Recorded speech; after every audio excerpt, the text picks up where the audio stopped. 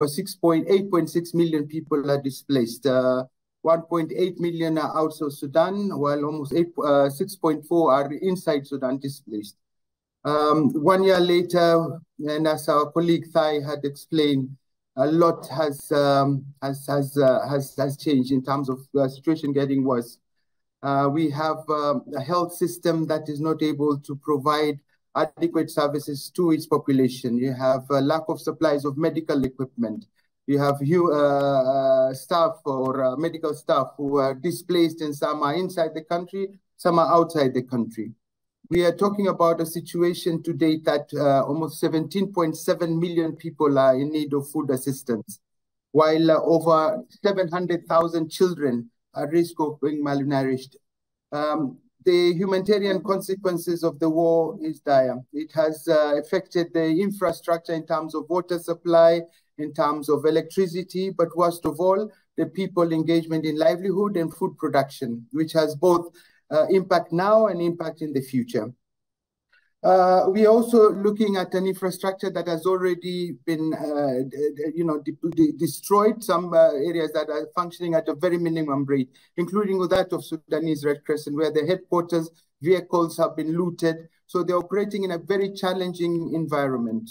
However, the Sudanese Red Crescent Society has mobilized over 40,000 volunteers. 3,000 are working at concurrently throughout the 18 states.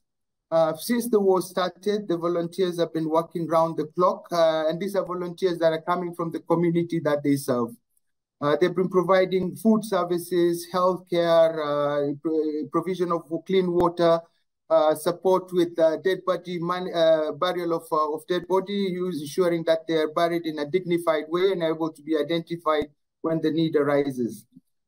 We are also looking at a situation where children right now are being supported, of course, in some area, but a number of them are at very high risk, as I explained. So far, the figure given is over 700,000, and with the time, it will even get worse.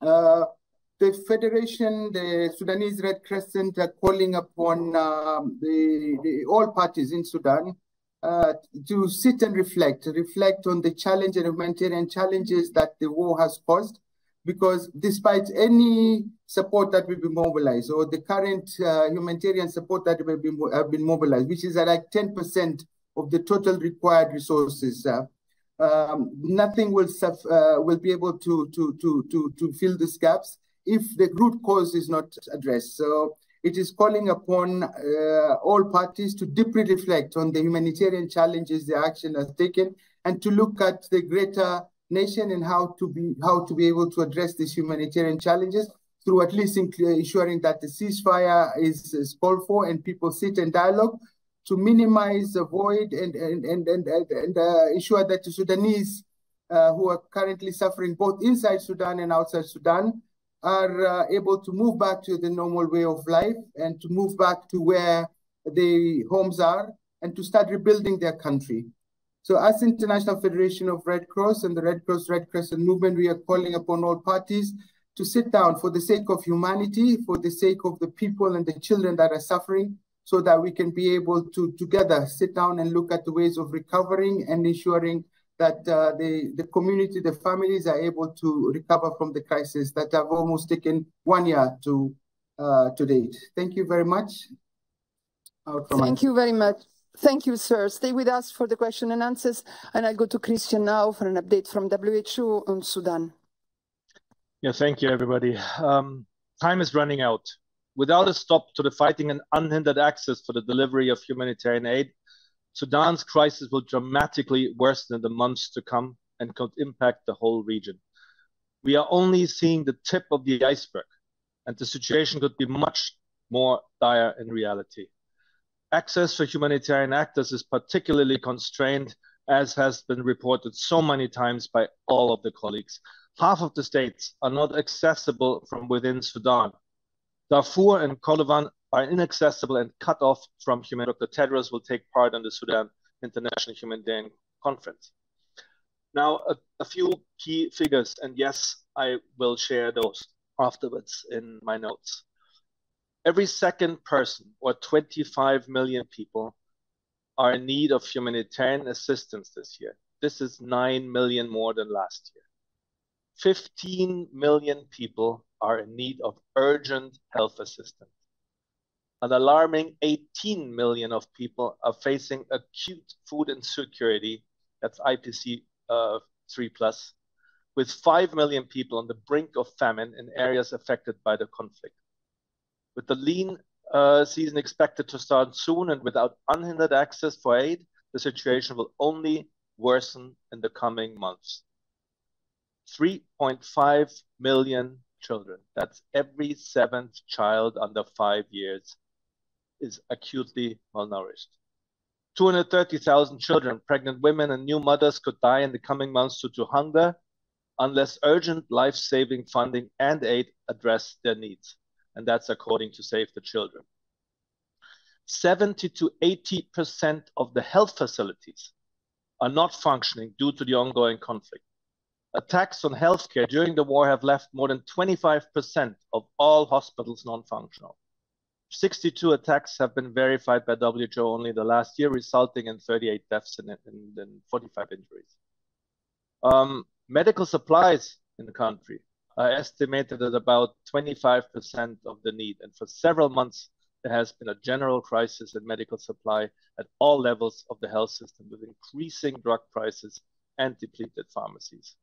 This means that people suffering from diabetes, hypertension, cancer, or kidney failure experience and even die from severe complications due to the lack of treatment available.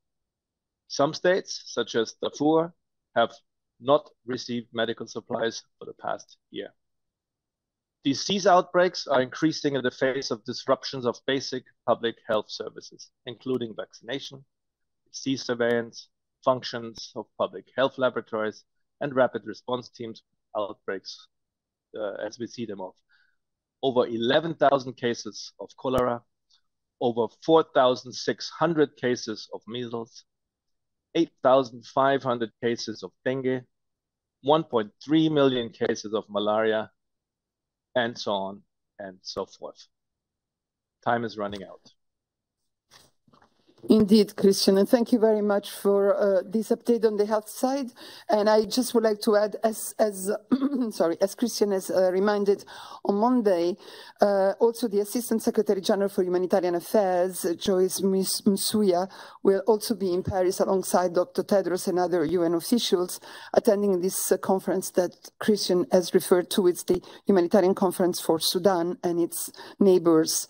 France, Germany, and the European Union will be co-hosting this press conference where Mrs. Msuya will advocate for scaled-up resources to expand our operations in Sudan and in the region as a whole.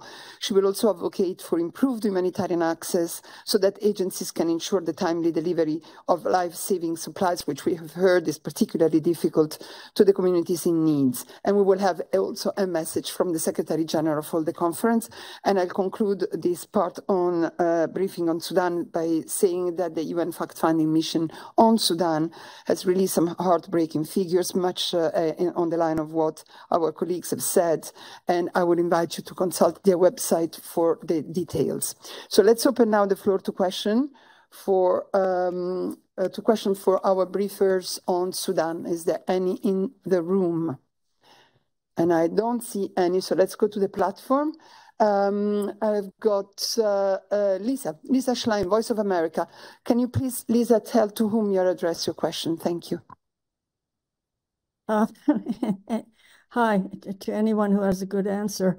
I know that you, Christian, we have tamed you, so you will send us your notes. But thank you. But could I ask the IFRC and UNDP representatives to do the same, and as soon as possible, not at the end of the day when deadlines have been missed. Thank you. As far as the question goes, I heard that an interview with somebody from NSF, from Doctors Without Borders, that said that actually famine is happening in Sudan. He mentioned a city. I'm sorry, I don't remember the name of that. But what do you know about that? Is it, yes, and he said 1 of 3 children, very young children, were dying, which is kind of beyond words.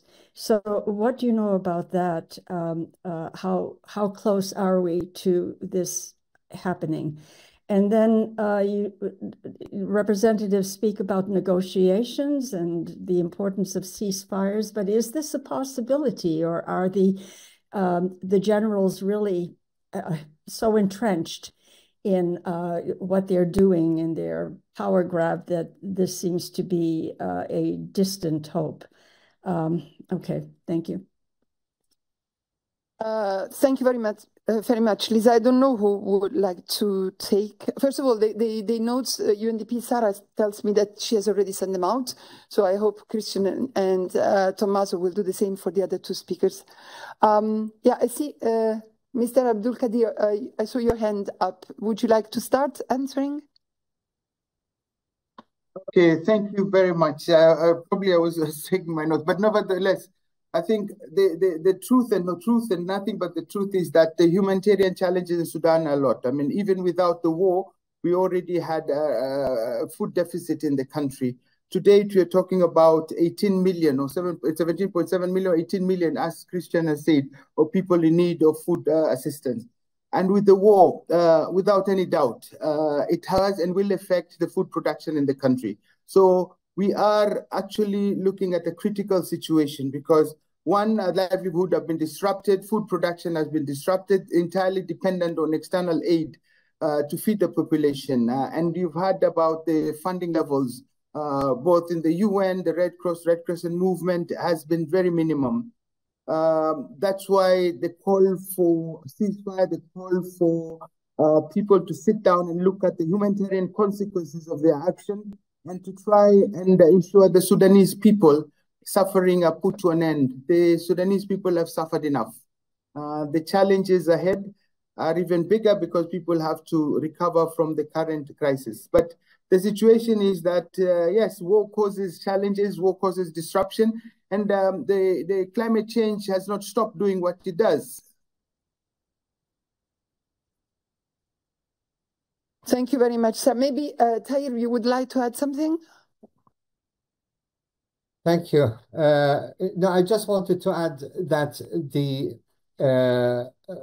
possibility for a famine is absolutely there, considering that there is a severe reduction in the production of food in Sudan, plus as the numbers I was mentioning in our analysis or assessment, socioeconomic assessment, that the income also was affected negatively for most of the households in Sudan. So definitely, I mean, if we do not do something now, we will be heading towards that direction.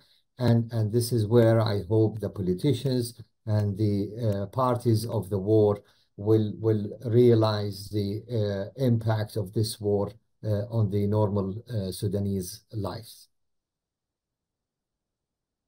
Thank you very much, sir. Let me go to another question from Yuri Aprelev, RIA Novosti. Yuri, good morning. Yes, good morning, Alessandra. I think my question is not only for one speaker, but I think for everybody. There is a lack of money, of course, in this conflict. There is a lack of interest from the media and from the governments in general. What do you think can be done to be changed in that? Because every time when we are speaking about Sudan, we all hear the same things, that nothing is funded, nobody is trying at least to cover this. I'm not speaking about the media, I mean about the government at the same time. This is not a crisis where we are hearing big leaders talking about. So what do you think that can be changed, and what will be the consequences if nothing changes? If, for example, the money that you are asking is not coming and you will stay at 7% or 11% of what you are asking. Thank you.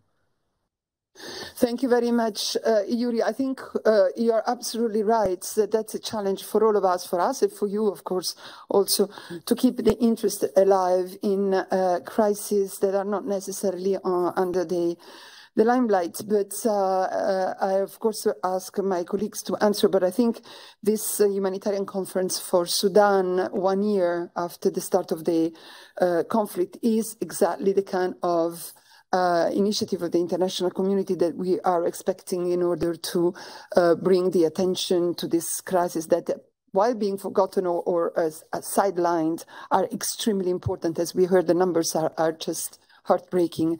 So I don't know, I will ask maybe Tahir or Christian or Farid to answer. Just, I see Tahir's hand. Go ahead, Tahir. Thanks.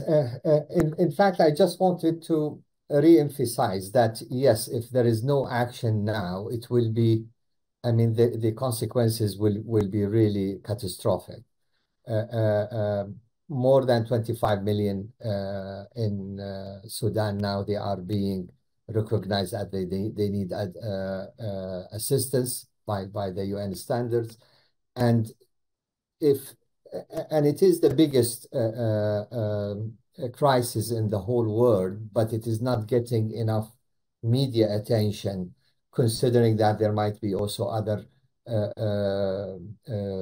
international crisis in the world that might be more interesting for political reasons. But indeed, Sudan is the biggest humanitarian crisis in the current time. I think if we do not do something now, the crisis within the country will be enlarged. More people will be in need.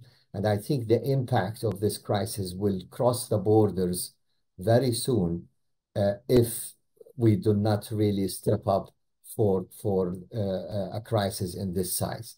I imagine the Sudanese will have further complications inside, but also there might be also greater impact fleeing outside of the country if we do not do something that can save the situation.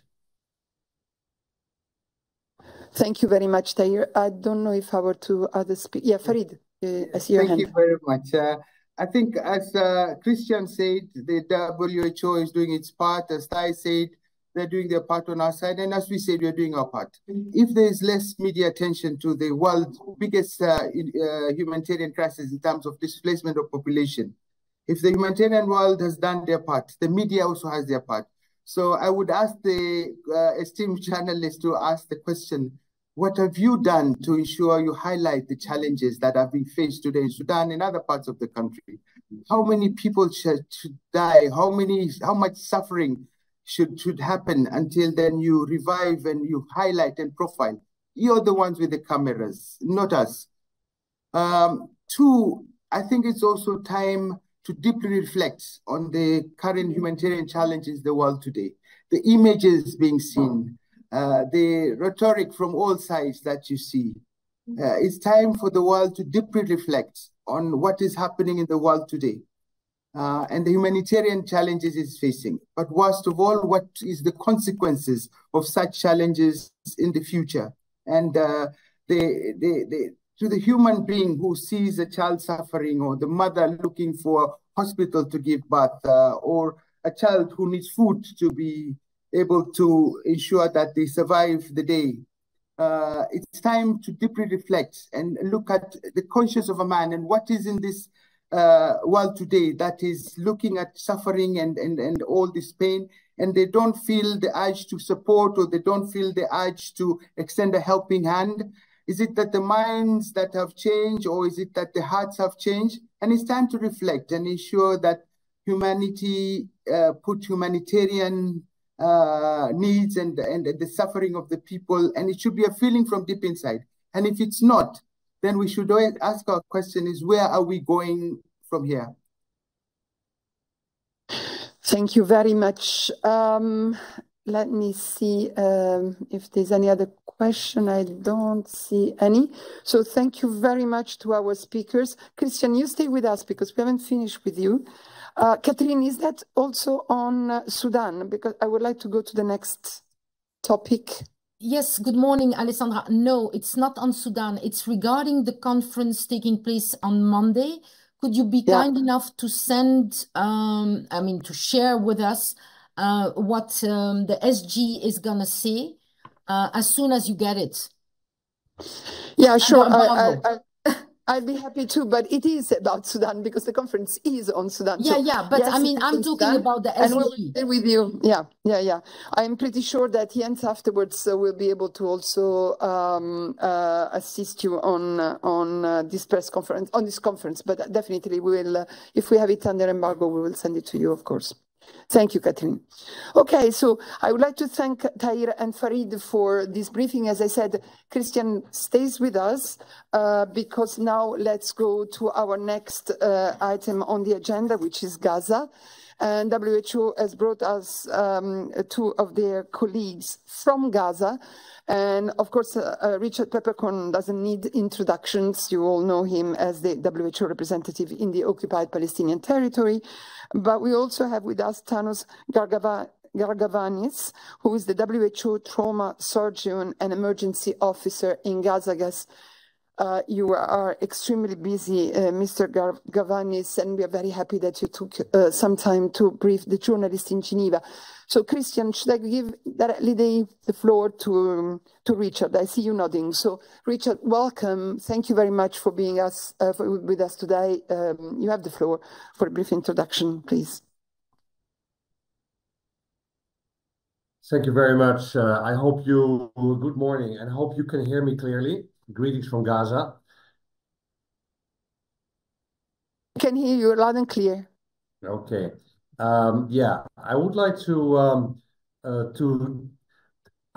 focus actually on two issues on a mission of the 10th of April, the day before yesterday, from WHO together with OCHA and UNRWA to Khan Yunis, and then my colleague Dr. Tanos Gargavanis will maybe focus a little bit on his missions to Shifa and more specifically the Shifa hospitals. So on the 10th of April, we visited Khan Yunis, and first of all, I want to stress the destruction in Khan Yunis is beyond belief. I mean, like we had seen it early February when we entered from the west. Now we entered from the east, and we crisscrossed through all of Khan Yunis. It's disproportionate to anything one can imagine. It's no building or road is actually intact. There's only rubble and dirt.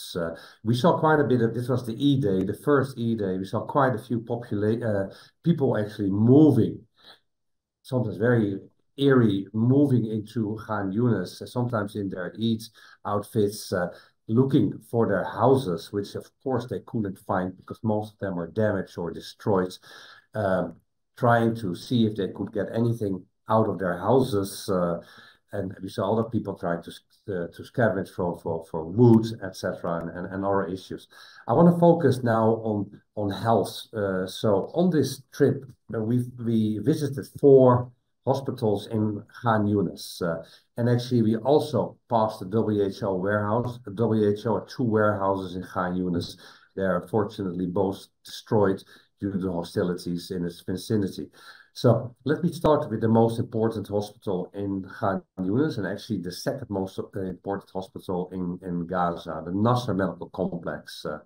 And it serves most of the medical specializations. It was a 350-bed hospital, and you might recall in the early months of this conflict, actually provided service to more than 700 people actually in Nasser Medical Complex. WHO also for years support this complex, including the Limb and Reconstruction Center. So the Nasser Medical Complex, they became non-functional after the last siege in February, and I think we reported extensively on that WHO organizers supported with the Palestinian Red Crescent and OCHA, the medevac of the last number of patients and staff. It's around a couple of days, around the 20th of February. So it was then already reported that the warehouse of Nasser Medical Complex was severely damaged and partly burned out. We have now witnessed that the hospital warehouse, which used to supply many hospitals in the south, was burning, and actually it's completely destroyed. And an incredibly sad sight to see, because also realizing WHO and partners, we provided substantial amounts of medical supplies, trauma supplies, equipment, essential medicines, which are all gone. Solar panels are missing, the south wall was torn down, etc. We went all through the hospitals, and it's damaged. The hospital is still standing, at least the main buildings, but damage is incredible. It's an incredible mess. Critical assets such as the CT scanner, the ICU equipment, etc. They seem functional, but we have to inspect by biomedical engineer. X-rays destroyed mobile, X-ray destroyed, extensive destruction of surgical material, anesthesia devices destroyed, large hole dug up in the building, etc. The limb reconstruction center, heavily supported by WHO, unrecognizable, maternity ward and equipment destroyed, and so forth.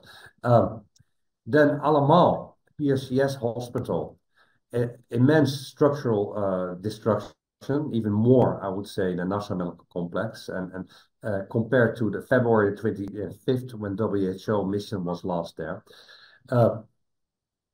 Ambulances cannot enter or exit, a huge hole, damages in the radiology department, third floor totally ruined, mobile X-ray ruined, etc. 3 out of 5 operational tiers are still functional. The other 2 have been destroyed. The main hospital generator is completely destroyed, etc. It was actually encouraging and also surprising to meet the director, Dr. Haider, and some of the health workers which were present and still took the initiative to treat some trauma and maternity emergency, and they plan to expand the inpatient capacity and to restart some basic services, hopefully the coming week. And Al-Ghair Hospital was the 3rd hospital visit, was a private NGO hospital linked to Al-Sahaba Hospital in the north, focused on maternal and child health, a little bit like Al-Amal. Just want to say, supported by other partners, including UNFPA, 5 floors still standing, but everywhere heavily damaged, smashed, etc., non-functional. The Jordanian hospital is actually the only small hospital which is functional. I would call it minimum functional. Now, I want to say something because we get a lot of questions about that, and it's becoming a bit of a topic, and that is good. We get questions about rehabilitation of hospitals and facility.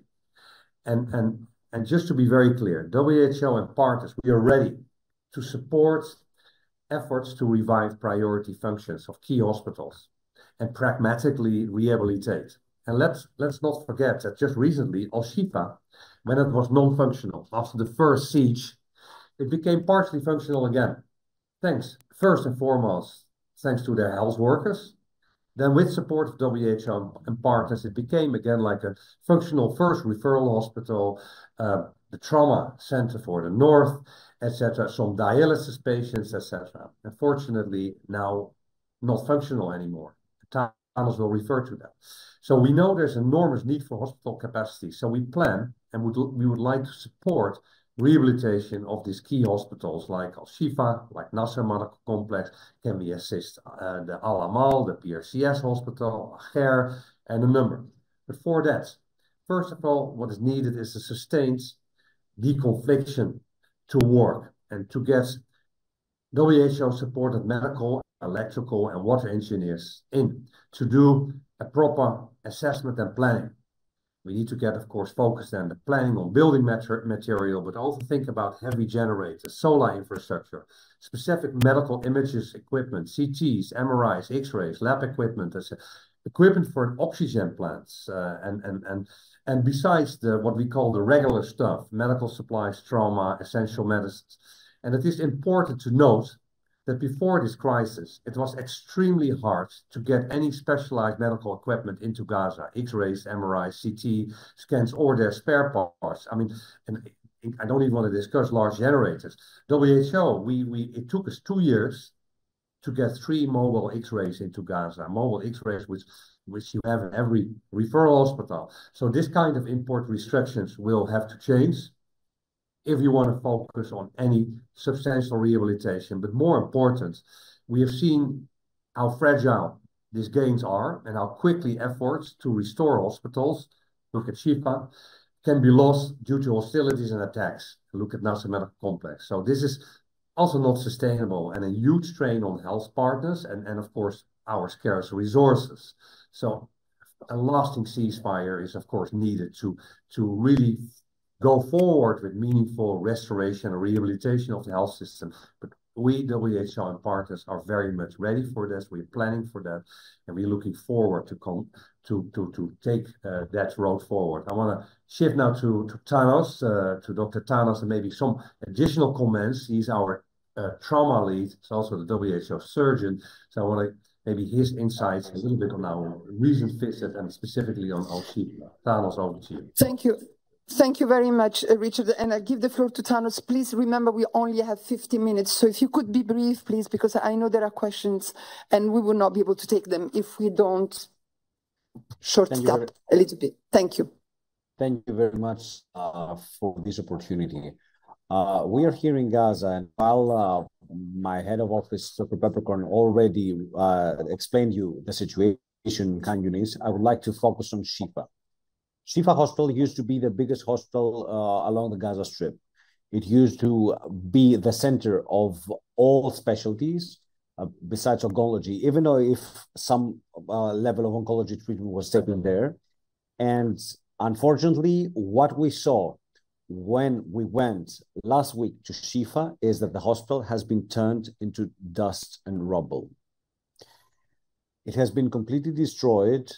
Valuable assets like the oxygen plant, like the CT scan, like laboratory equipment, and like critical pieces of equipment that are necessary for all operations, like ventilators, like anesthesia devices, like machines that are required for any doctor to provide life-saving interventions, are all destroyed. The maternity ward has some incubators that seem intact, but this is just the only nice part of this assessment. The buildings themselves are burnt down, walls are missing, there are holes of shrapnel and fire all along them, and the specialized surgery building that used to shelter all surgical specialties is now having a huge crater from the basement to the second floor. On the way forward, we are sure that these buildings have to be evaluated by a specialist and by an engineer so that we can know whether their structural integrity is still viable or not. Because to my eyes, as a surgeon and as somebody who does not know of engineering, I do not think that it would be possible that these two buildings will be rehabilitated. Moreover, it was shocking to be realizing that the hospital's open spaces were filled with makeshift graves for people that lost their lives there. Some of them they had some names on, some of them they had not their names on. And it was really shocking as well to be seeing that we had bodies that had been left uncovered or covered with some plastic sheet on the sides of the buildings. WHO, along with other UN agencies, organized a process for the dignified burial of these people. We made sure that each remains were put in separate body bags so that they could properly receive burial rituals, and secondly, be identified using DNA and forensic practices in the future by their families so that their families can find some consolation. We still stress that right now, Gaza Strip's bigger hospital was the only one that could provide with the support of medical oxygen in the north of Wadi Gaza Strip. This means that right now, medical oxygen can be produced only in one small hospital, Kamal Adwan Hospital, which is a pediatric hospital, and obviously the quantities are suboptimal. From a medical perspective, after this destruction, we feel that we are returning 60 years before, when medical imaging was not available, where laboratory tests were not available, and doctors and nurses had to be used only their clinical to treat and make patients better. We want to stress again that hospitals should never be militarized. And I would like to thank you for your time, and I'll stop here. Thank you very much. The line at the end was not perfect, but we understood everything. So I'll open now the floor to question, knowing that, as we said at the beginning, we will also have at 11:30 the briefing by Mr. McGoldrick, very much on the same subject as he was in Gaza very recently. Let me see if there are questions in the room. I'll give the floor to Nina Larsen, who is the correspondent of the AFP, the French news agency. Yes, thank you. Thanks for taking my question. I was wondering if you had details on how many bodies were buried and found within Shifa, and then also on the issue of wanting to rehabilitate the other hospitals. How much access does WHO have there, and what do you think the possibility of doing so is, especially and in bringing in this advanced equipment that Dr. Pieperkorn was talking about? Thank you. Panos?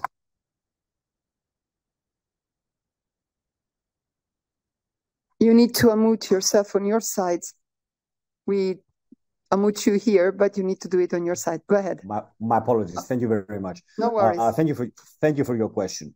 I can talk only of what we saw when we were there. So while our presence in Shifa was only some hours for security reasons, we found remains of 8 bodies there. However, more they're buried in a makeshift cemetery in one of the open spaces, and more were remaining under rubble, and some of them visibly seen under plastic sheets. So unfortunately, I cannot give you precise numbers, but I can surely say that while we were there, we found remains of 8 bodies.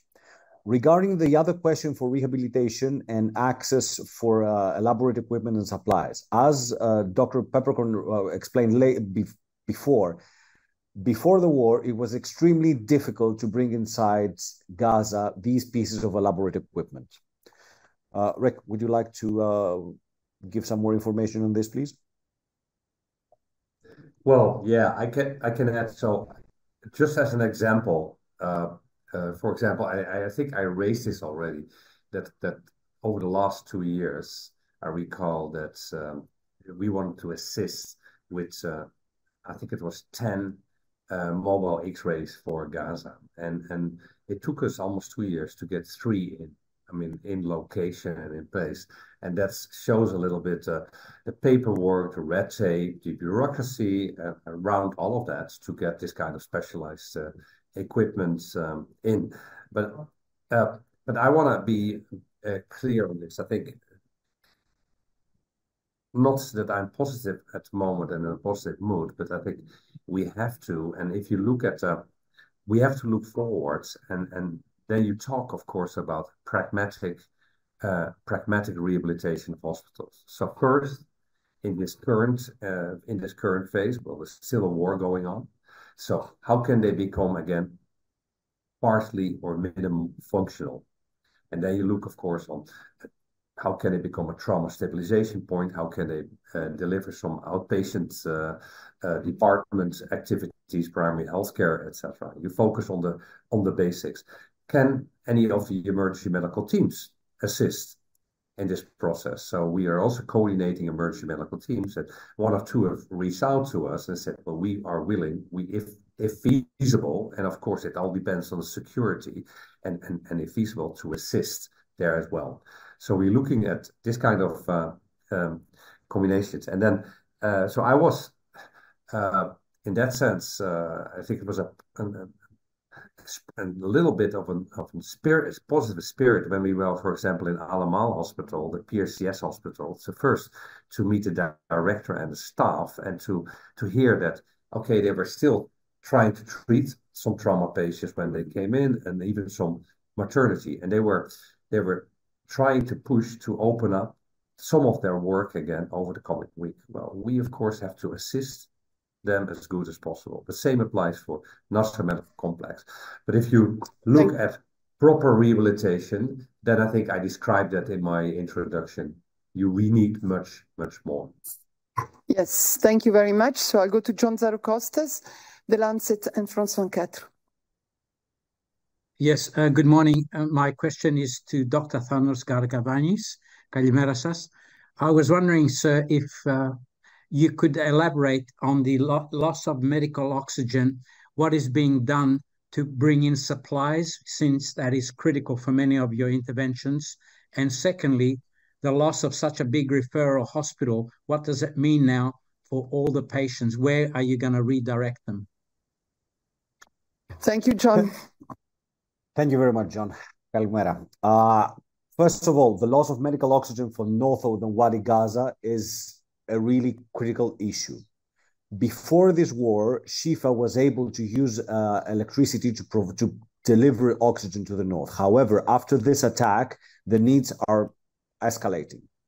We are working with all parties to make sure that we make available oxygen inside. However, in the recent past, we have been denied multiple times oxygen tanks as possible dual-use items by the Israeli authorities. Eventually, this has been overcome. Right now, we're in a phase where we can import these kind of supplies. However, this shows that the needs are way bigger than what we can actually cover with the existing mechanisms for the import of goods and supplies. We have to scale up. Regarding patients in the north, we would like to stress again that right now, there are very few places all along the Gaza Strip, and mostly in the south, that can provide the full set of surgical operations required. And a structured medical evacuation mechanism has to be established. We are not there yet. Medical evacuations until now are ad hoc, haphazard, and have to do with bilateral agreements between the Palestinian authorities and third countries. When a third country says that we can receive X number of patients, then a medical evacuation is way easier. However, we are still in a phase where there's no mechanism in place. There's no standardized approach. And this puts us all in a really difficult situation.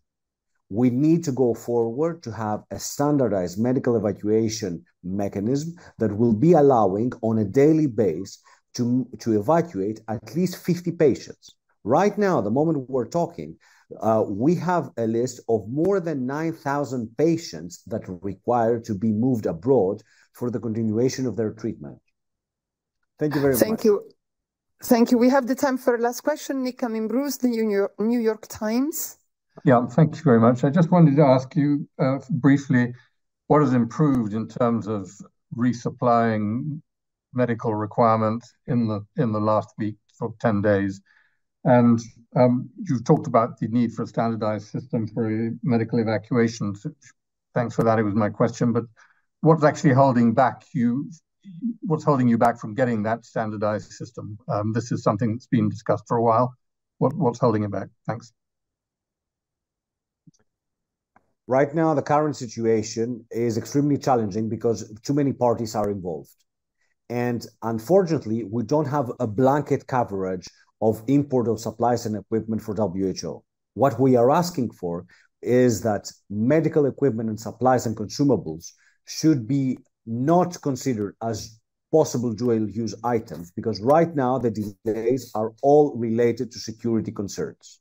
Moreover, I would like to add that right now we still have the issue of coordinating with neighboring countries.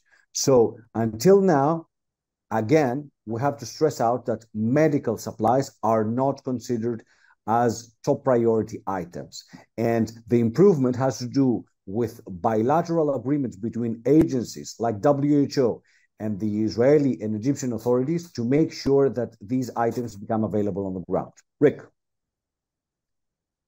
Yeah, I think it's a very good question. First of all, it's Thanos already discussed the mechanism. 9,000 plus patients need to be urgently evacuated.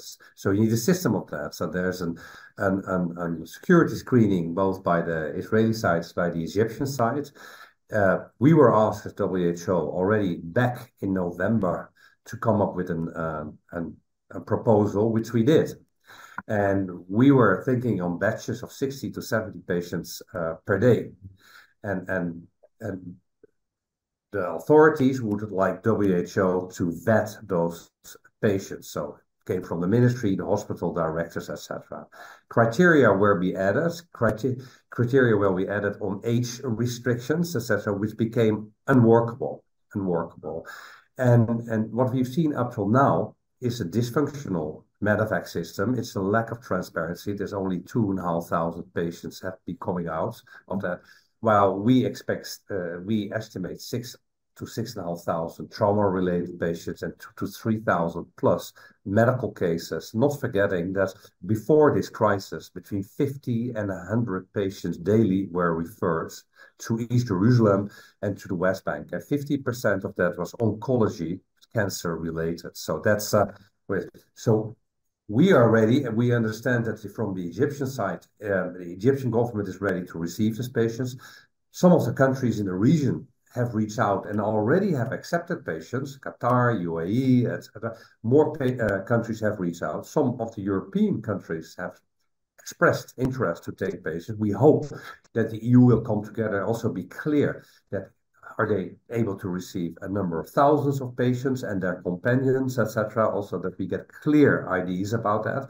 And we are ready to facilitate and to support that. So that's on the other thing, I think Thanos made a really good point. What I'm really surprised about, if WHO is coming up with a list of supplies, etc., like everywhere around the world, we get access to those supplies. Here we struggle in some areas. And the last point I want to make, deconfliction mechanism is still not complete, is still not working.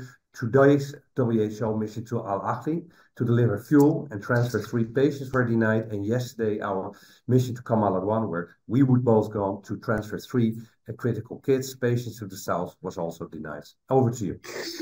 Thank you very much, Richard. Thanks to you and Thanos for this very important update. As of course, we have come up to almost 11:30. We'll stay with Gaza, with Jamie McGoldrick, who's already online. But I just ask Jens to very, very briefly, you have 1 minute for your announcement, and then we will close the briefing and we'll go to Jamie. Thank you very much. Yes, I'll be very quick. And I've sent you a media advisory. It's for next Tuesday. We have a high-level pledging event for the humanitarian situation in Ethiopia. It starts at 3 p.m. Here in the Palais des Nations in room 23, and you're welcome to join us there to listen in. It's also a webcast on UN Web TV. It will wrap up at 6 p.m. and we will send you the pledging result at that point. We are working on a media availability at noon with high-level representatives of the 3 cohorts, which is the government of Ethiopia, the government of the United Kingdom, and us from OCHA. So that will be noon on Tuesday, and then the event itself at 3 p.m. Thanks. And I see that Christian has put in the notes that the WHO will also have an Ethiopia statement coming today as well to you.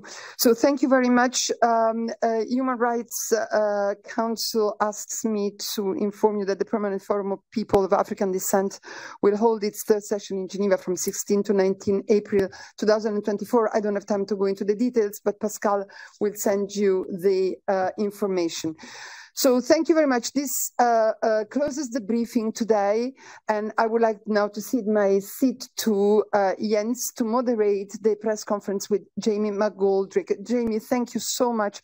We know you are in a very tight schedule. It's your last day, and you are coming to us to brief us on these 3 months and what you have seen in your recent mission to Gaza.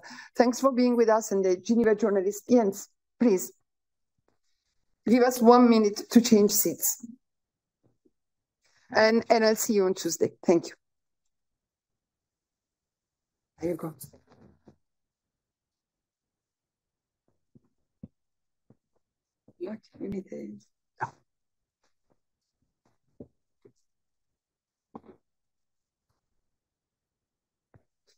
Thank you very much, Alessandra, and welcome to this press briefing with Jamie McGoldrick, who's with us online now from OPT. Jamie wraps up his 3-month mission as humanitarian coordinator, as interim there, and has also just been to Gaza, I know. So I will give him the floor for his introductory remarks, and then we'll take your questions in the room and online. Martin, over to you. Yeah, thanks, Jens. I hope you can hear me okay. Okay. We can. Right, thanks a lot. I mean, I was in Gaza a few days ago, just for my last time, and it was quite a sad thing for me to leave after only being here for a short period of time, and obviously not getting all that I wanted done. But I think that some of the things are still going on. I'd like to mention the fact that what we see in Gaza right now, and Rafah in particular, was two things that I think is predominant. One was the fact that people themselves, the citizens there, the civilians, are very worried about the potential of a Rafah incursion. I think that's the first thing. And because of that, you see some of the previously congested areas of Rafah being, more crowds moving away, going to Al-Mawassa and other places on the coast, fearing the possibility of an incursion. I think the other thing I would note is the fact that,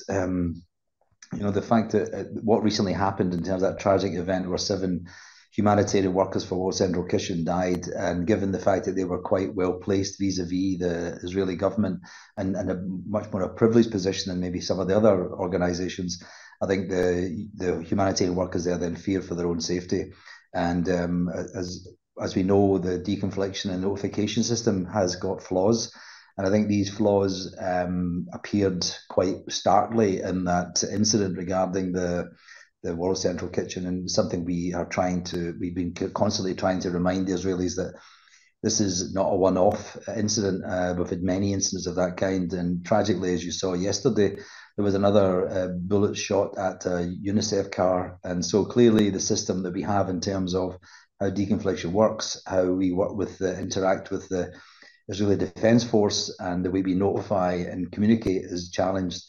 We don't have communications equipment inside Gaza to operate properly, as you wouldn't have any other situation. And secondly, we don't have a hotline or an emergency number to call in the case of an emergency incident that arrives. And so it's important that we get that addressed. I met a few days ago with the head of Southern Command of IDF and laid out some of the issues that we face regarding our interaction with the IDF and operating generally inside the Gaza context. Maybe just sort of some of the details on the ground. As you know, Israel pulled out of Han Yunis a few days ago, but they've also moved into some of the central area camps around Nuseirat. And an UNRWA school was hit twice, actually, a shelter. We had not missions planned for the north today. They've all been cancelled, including a recce that was actually going to go to Erez as part of this announcement by Israel that we were going to open up more corridors and more possibilities of bringing food in and other goods in from Ashdod through Erez. However, the Jerusalem side, the actual, on the Israeli side, there was a mission that went in today to look at the Erez and a place called West Erez, or Zekim, which is on the coastline down south from Ashdod port. There was the interagency mission took place also into Han Yunis recently, following the withdrawal of Israeli troops, and then they examined the status of the infrastructure, health facilities, water points, and storage facilities. WHO reported extensive destruction of the infrastructure, and they actually talked about, some intentional destruction of medical equipment as well. There's a high presence of unexploded ordnance on the route and even inside the area itself. And there was reports of 100 kg bombs being let on the roadside.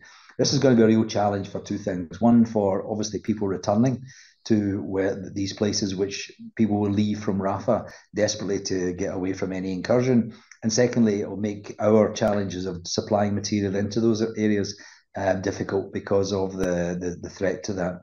So we would have to start looking at that in a different way. Anyway, I would also say that the conditions on the ground haven't improved in any meaningful way. I think there's going to be the immediate thing, which is obviously what we face just now, the challenge of water. This is becoming very hot there now. The water supply system, people have got very much less water than they need, and as a result of that, waterborne diseases due to the lack of safe and clean water and the destruction of the sanitation systems, they're all bringing about problems for the population living there. As a result of that, there's been a lot of illnesses that have arisen, which are waterborne disease illnesses.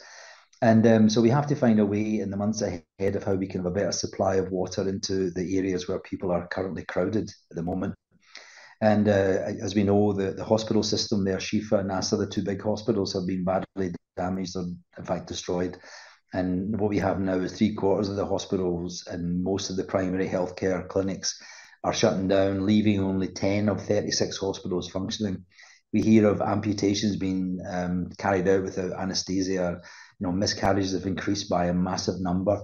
And I think all of those systems which are not in place, are the soaring rates of infectious diseases, hepatitis A, dehydration, respiratory infections and diarrhea.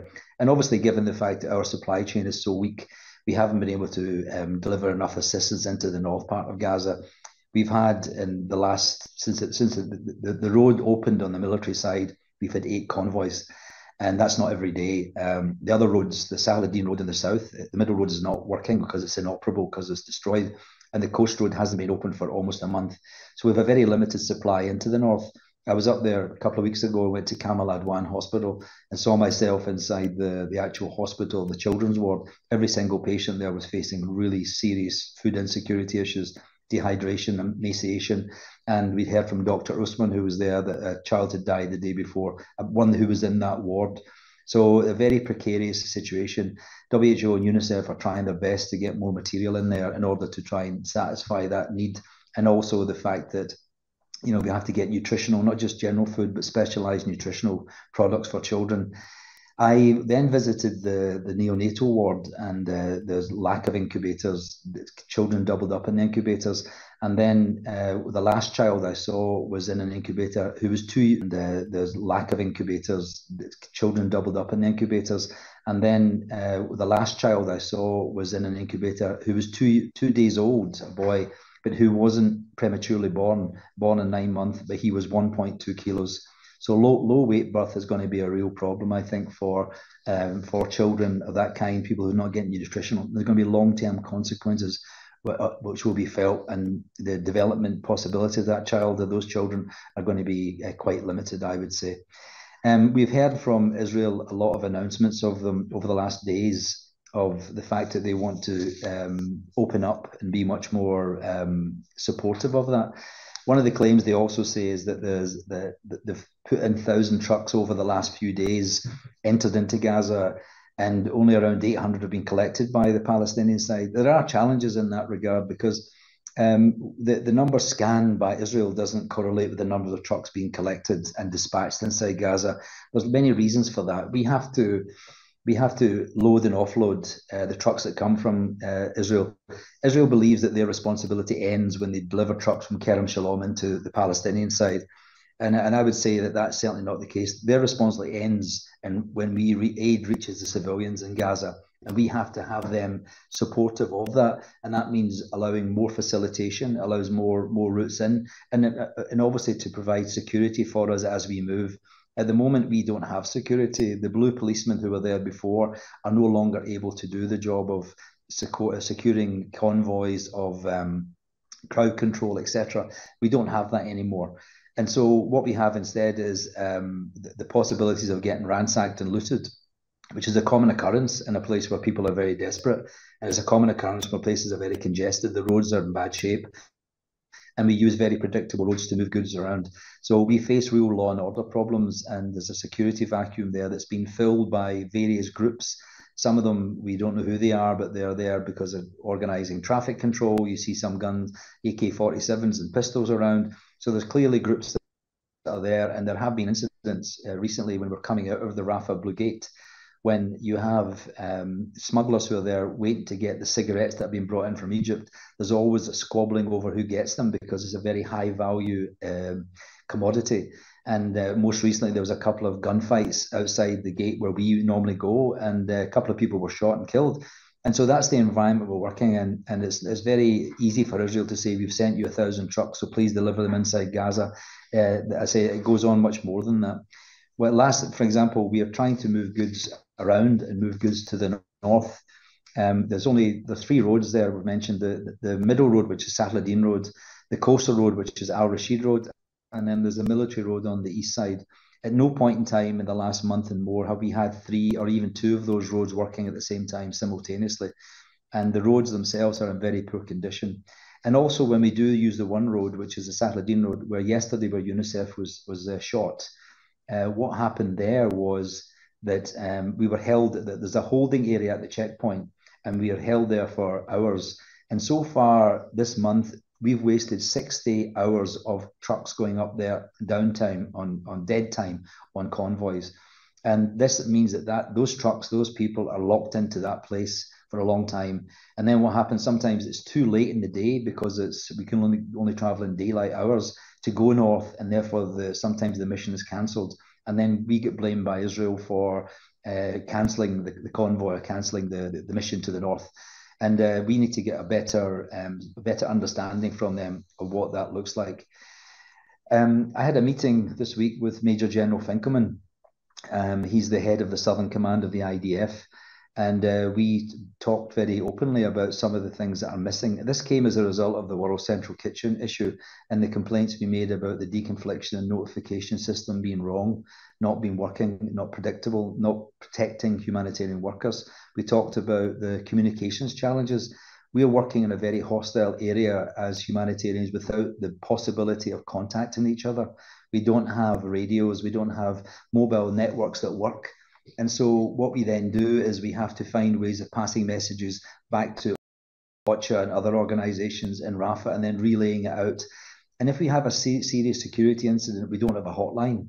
We don't have any way of communicating the IDF if we're facing problems at a checkpoint or facing problems en route.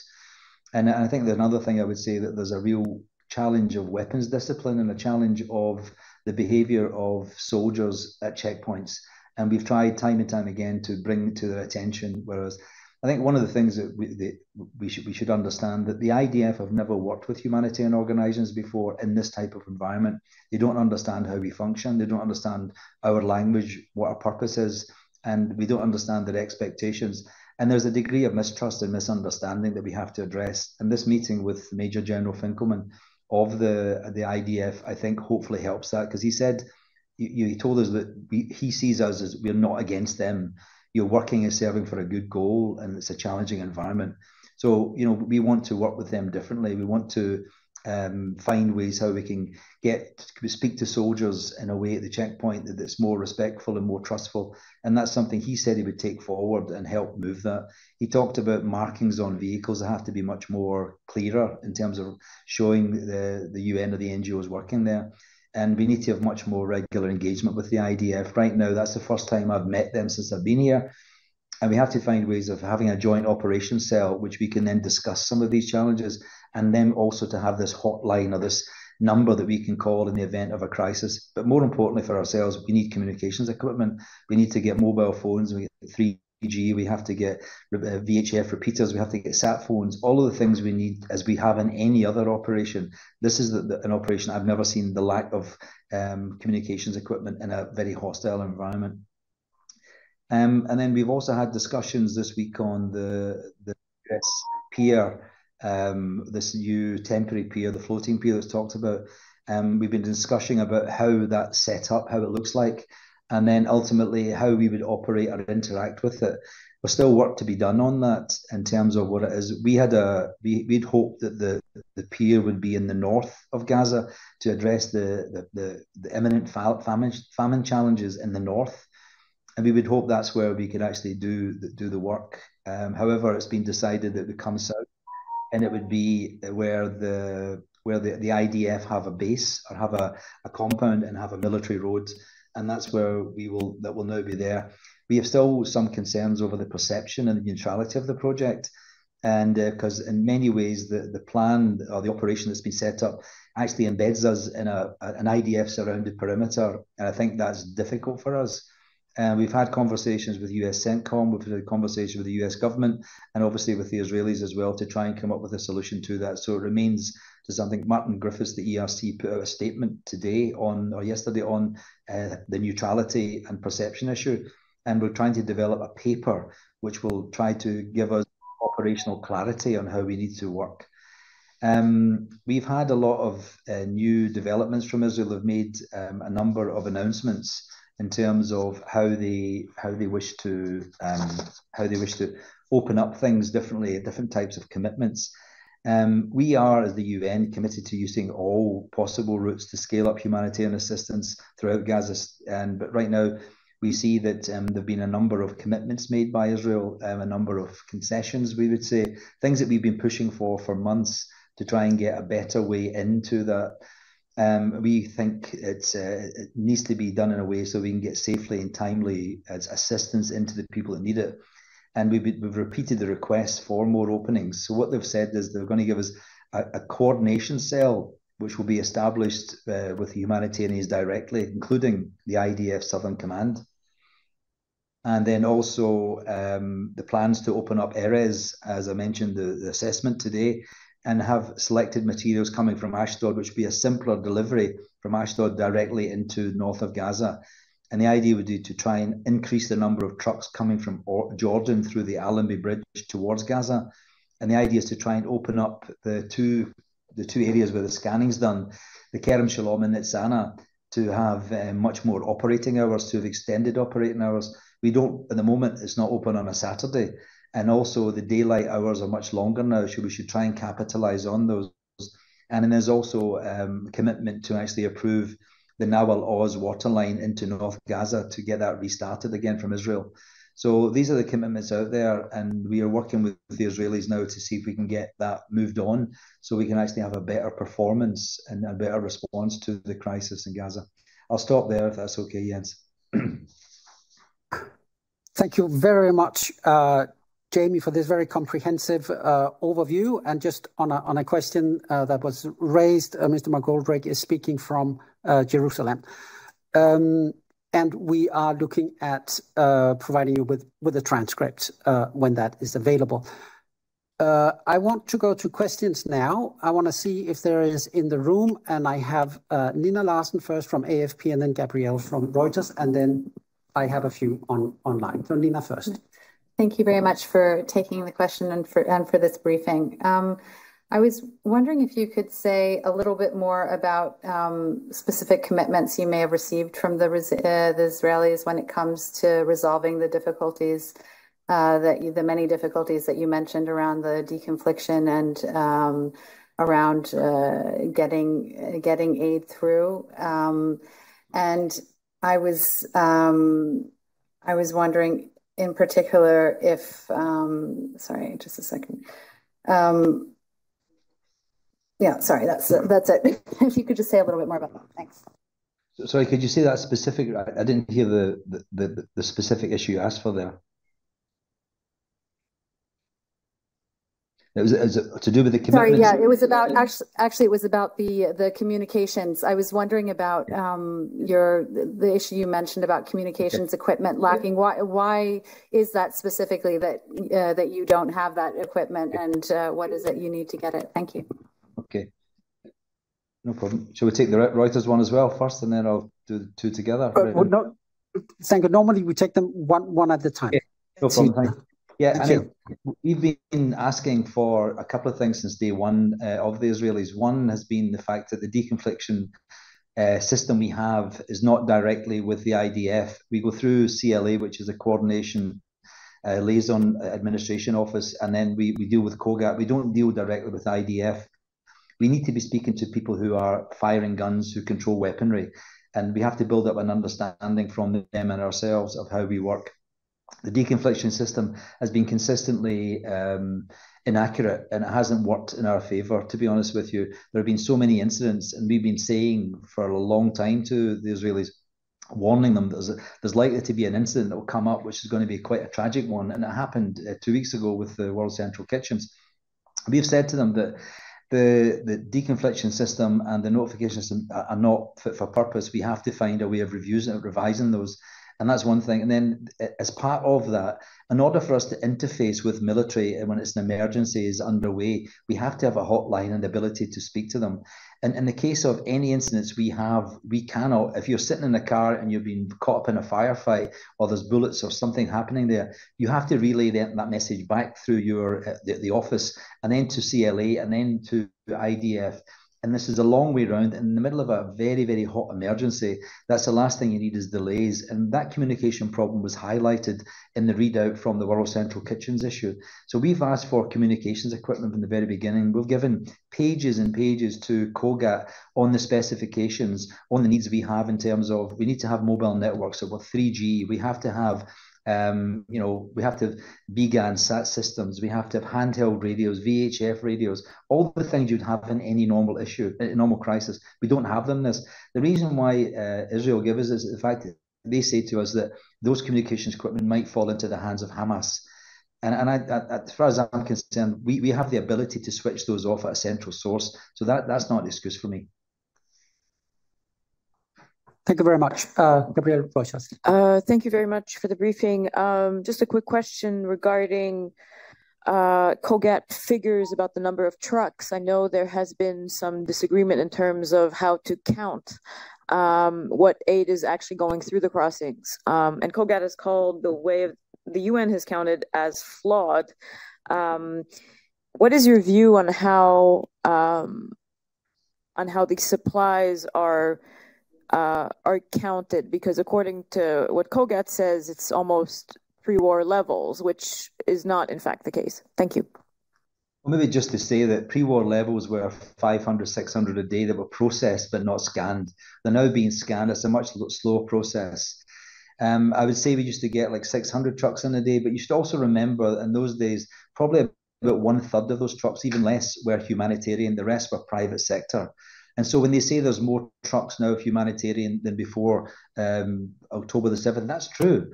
But we were not the bulk of the food and the bulk of the supplies that were coming in. So that side of their argument is questionable. The second thing I would say is that the numbers, I mean, they're using, for example, smaller trucks than we do. And then we bring the trucks into our side and we load them onto bigger trucks, trailer trucks and stuff like that. So we have less numbers of trucks going out. We also get trucks at the wrong time of the day for us to be able to offload, put on warehouses, reload and get out to Rafah because of the security and the timelines.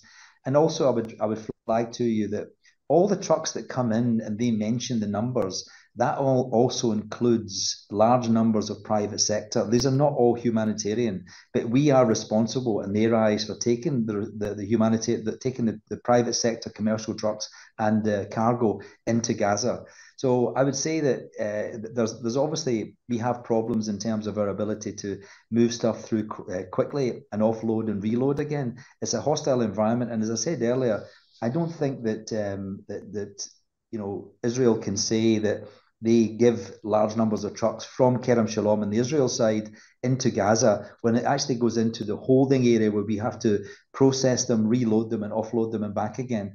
And so I think that their responsibility, Israel, ends once it reaches the civilians of Gaza. So we should count the number of trucks we get to the north, the number of trucks we get out. And the reason why we don't get them out is because of the insecurity. The reason why we don't get them out to the north is because they don't approve the convoys that go north. There were, again, 2 convoys set for this morning that were cancelled. There was another mission set for this morning as well and cancelled. So while the trucks come out in big numbers from Kerem Shalom and Israel's praising itself for that, you also have to remember there are complications for us to logistically deal with it, but then more importantly, to actually secure our way out. And then lastly, to get permission to go out with those trucks to the north. Thank you, JB. We have one question from Japanese press, and then we will go to Isabel Saku from FA Online.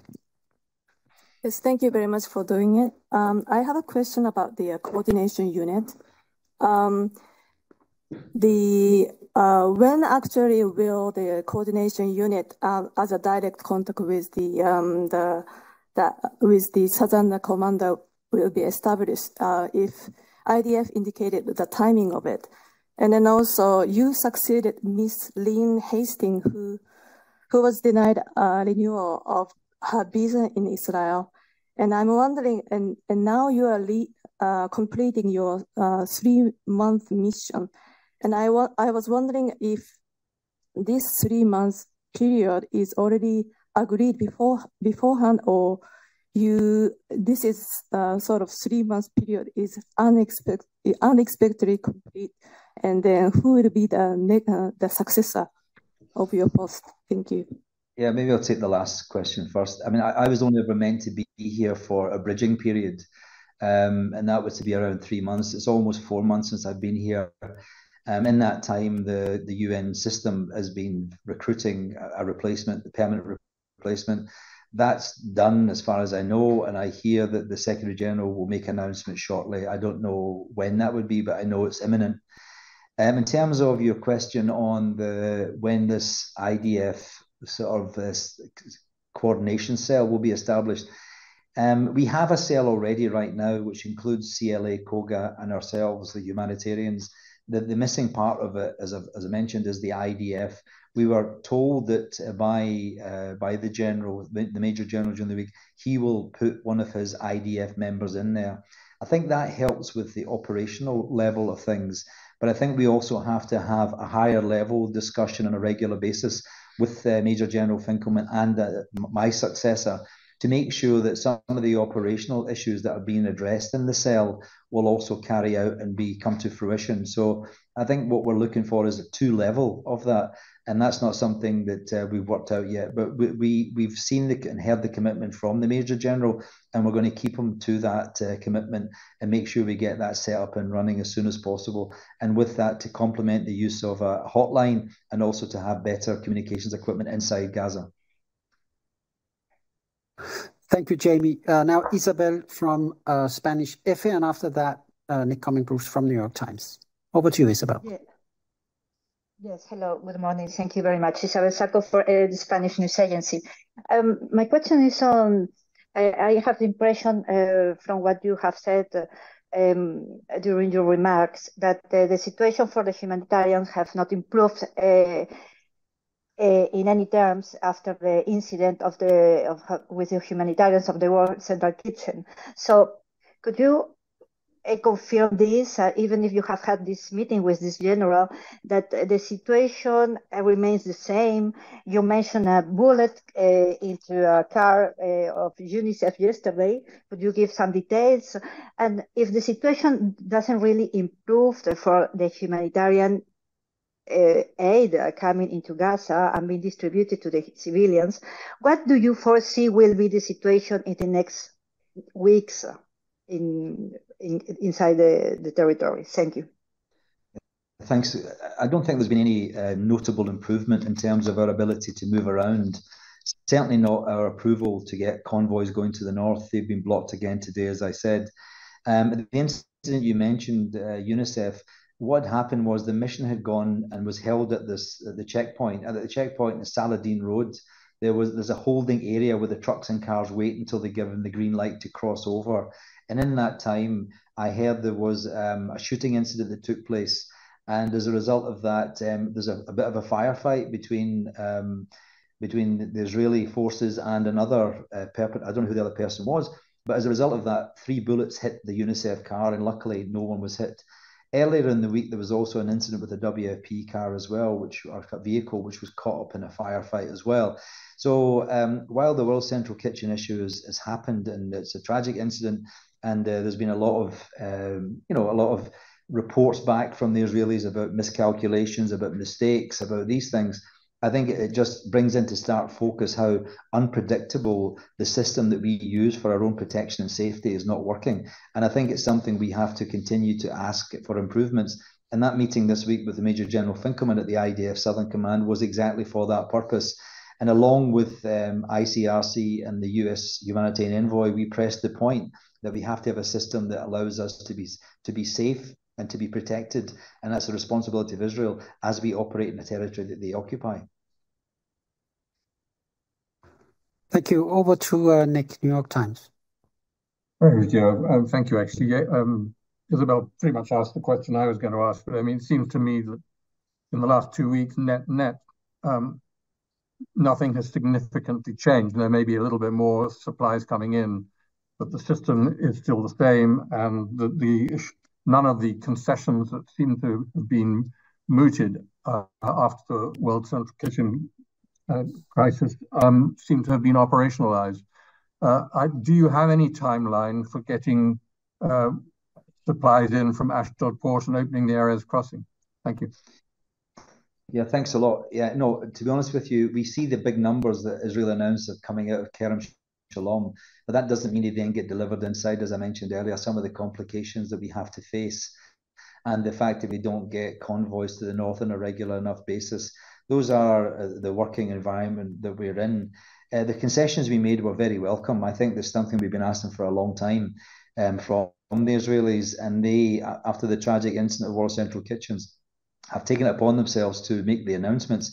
All we can do is keep pressing them for that. I mean, we were supposed to do a recce this morning to the Erez crossing and to the Ashdod and the Zakim crossing, but that mission was cancelled because of insecurity.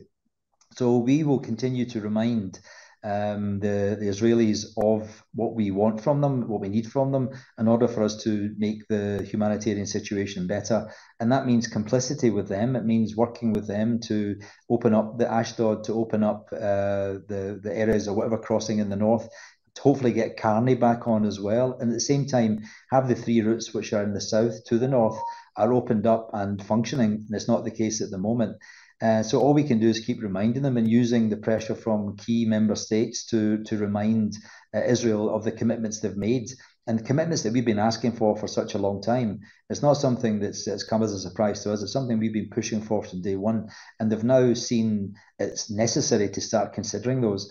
I would also caution the fact that when they talk about Ashdod to Erez, they've also used the word temporarily. And there's a worry is that it's only for a short period of time and then they'll close it down again. That would be an essential lifeline into the north, because that's where the population, according to the IPC, the recent Famine Committee report, that is where the bulk of people who are the most danger of slipping into famine. And that's why we wanted the Ashdod port opened up into Gaza directly. And that's why we were hoping for the floating pier that would have been more northerly based in order to address the issues in Gaza City in the north part where the bulk of the population are. Thank you, Jamie. I have Isabel Sacco from EFE with a hand up again. So back to you, Isabel.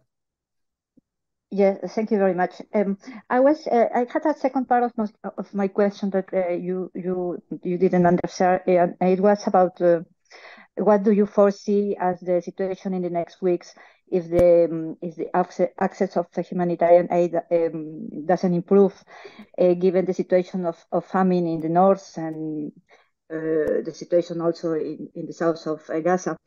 I could maybe take the opportunity also to ask, did you have any exchange with this Major General about the plans of Israel that has made public to make an incursion into Rafah? And did you discuss this with him? Thank you. Thank you. On the weeks ahead, if we don't, it's not so much what they've told us in terms of concessions.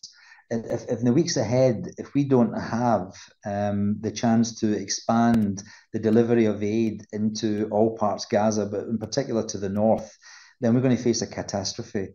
The people up there are living such a fragile and precarious existence. We've had 8 convoys to the north using the military road over the last month. There's been very intermittent commercial traffic has gone up the coast road. It's not enough to satisfy the needs which are there, and they're massive.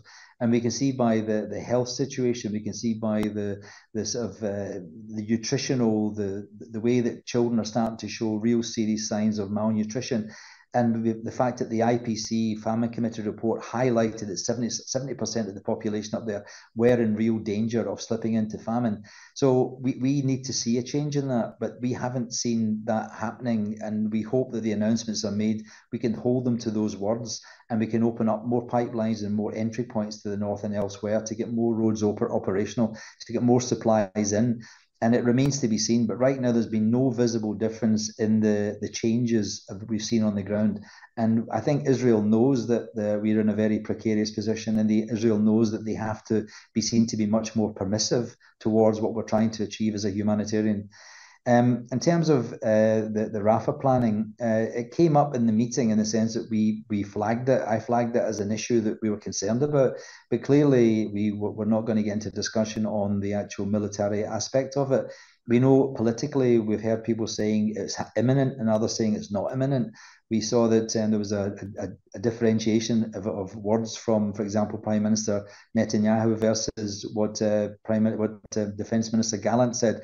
So I don't think there's really a clear way forward. We have been insisting since day one, though, a couple of things. One, we would require time to be able to prepare and pre-locate or have in place where people might move to supplies. We can't do that right now because we don't have enough supplies coming in on a regular basis. We're barely able to feed the people and support the people currently. And if we were to add on another dimension of that, a contingency planning process for a Rafah incursion, we are nowhere near ready for that. We cannot pre-position material we don't have. And if people are looking for water and sanitation at a time of real problems in terms of weather and the shelter issue, as well as our food supply issue, and then the health system is no longer functioning. As part of our own planning, we've set up emergency medical field hospitals all the way up the north, at the middle part of Gaza, and that would be then to try and accommodate if the Rafah Gaza gets locked into some sort of military incursion and we can't operate from there. The health system itself is in really bad shape. As you know, there's only 10 out of the 35 hospitals that are working, and barely 2/3 of the primary healthcare centres are no longer working either. So we face a real dramatic situation ahead of us. And if there was to be a Rafah incursion, I know the figures that they're mentioning of evacuating some 800,000 from Rafah. There is no space, as we see it right now, in Al-Mawassa or anywhere else on the coast where you can accommodate that number, because there's 400,000 plus people already there. So we are in an advocacy mode to say this shouldn't happen.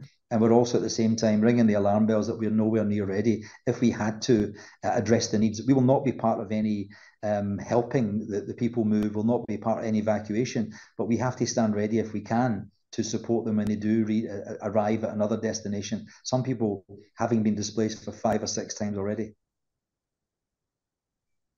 Thank you so much, Jamie. I'm just looking in the room and online, and I don't see any more questions. So I think we can wrap it up here. But as this is probably the last time we see you in this capacity, I just want to thank you very much, Jamie, for your transparency and your availability for the press in this very important job. And then perhaps give you the last word that we want to tell the media on this occasion. Over to you. Thanks a lot. Thanks for that. Thanks for the opportunity of telling people, what the situation is. We know that the international media is not present inside Gaza, and it's important that we as humanitarians bring the stories and the issues out so that people can see for themselves and hear for themselves. Sadly, that's not easy. We face a lot of challenges on the ground to serve the population there. I think we have to flag the fact that, national staff are working for organisations like UNRWA and other INGOs. They are really struggling in the sense that they've been affected themselves by the crisis. They've lost loved ones, their family, their livelihoods have gone and past them. And now yet they come up to work every single day, working hard to support other fellow Gazans. And I think we have to admire that approach, that resilience. And that's where the hope is. I mean, Gaza's been through a lot of crises in the past, nothing anywhere close to this one. It's massive. And so we then have to find a way to be better able to support them, better able to give them a chance and give them some positivity. And I would also just to thank all of the humanitarian workers currently under real serious challenges in the Gaza context. And they come to work every day and they put their head down and just get on with it. And for me, it was a real honour to be part of that. So thanks, Jens. Thank you very much, Jamie, for those words. I'm sure they are appreciated in Gaza and elsewhere. So with that, we will end this press conference. Thank you for your participation. Thank you. Thanks a lot. Thank you. Bye.